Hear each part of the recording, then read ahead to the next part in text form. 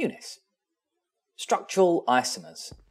Oh, if you take, for example, a sofa, a cart, a very dangerous looking saw blade,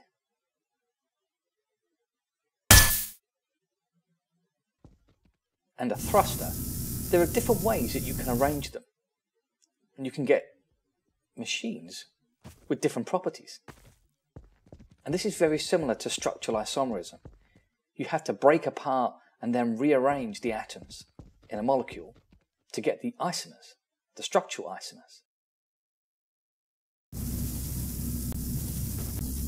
Structural isomers. All right, let's start with the IB definition. Compounds with the same molecular formula but different arrangement of atoms.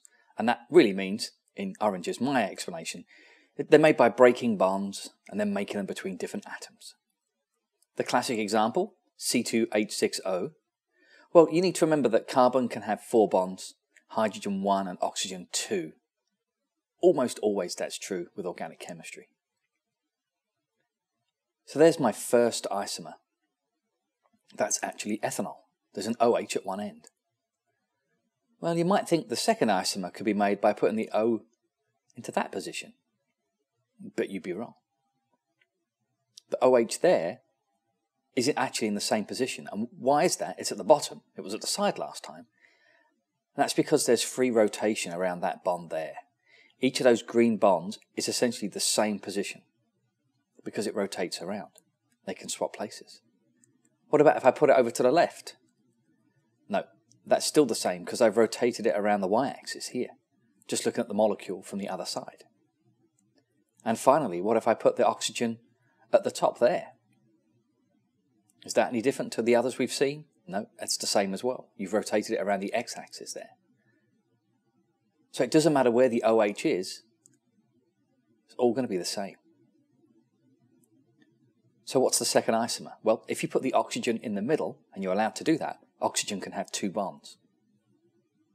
Then you have the second of the 2 isomers. That's an ether. All right, next one is butane. Or just ate peanut butter. All right, so the first one is 4 in a row. I'm not drawing in the hydrogens, but the IB will take a point off of you if you don't draw them in. And you might think that's the second isomer, but you'd be wrong, because all you've done is put a cheeky bend at the end there. No, that's the same as the linear isomer. What about this kind of S-shaped one? Nope. All you've done is put 2 bends in it. It's still linear butane. 4 in a row. Doesn't count. You're going to have to break a bond and remake it somewhere else. So I'll snap off the top one and put it at the end there. Lovely. So that is a different isomer. It's actually a T-shaped as opposed to the other one which was more of an I-shape. Drawing out the skeletal formulas might make it easier to examine. These are zigzags. Yeah, it's pretty obvious that those two are different. Are there any more? No. If you find any more, you're wrong.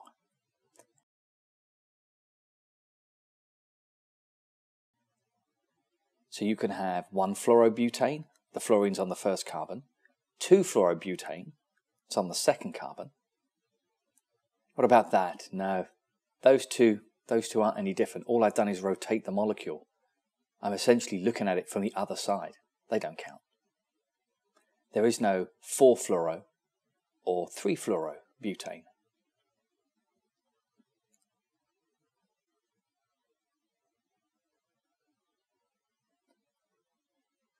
Most people stop on the third isomer.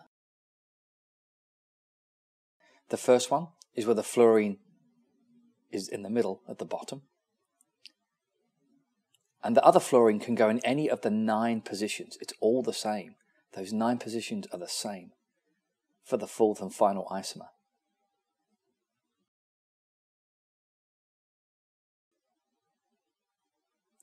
That fluorine is attached to a carbon that's attached to 3 other carbons, which is different if the fluorine is moved over to there, where it's attached to a carbon that's attached to only 1 other carbon.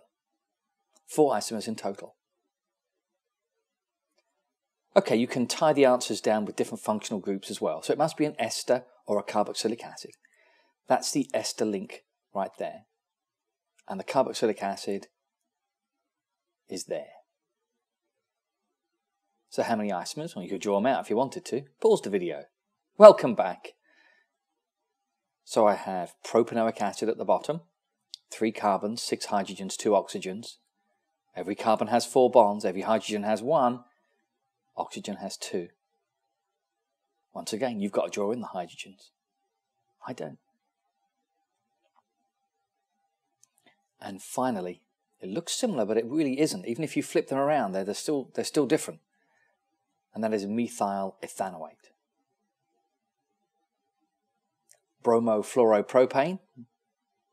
There are 5 isomers for that. And there are the names. And another video finished.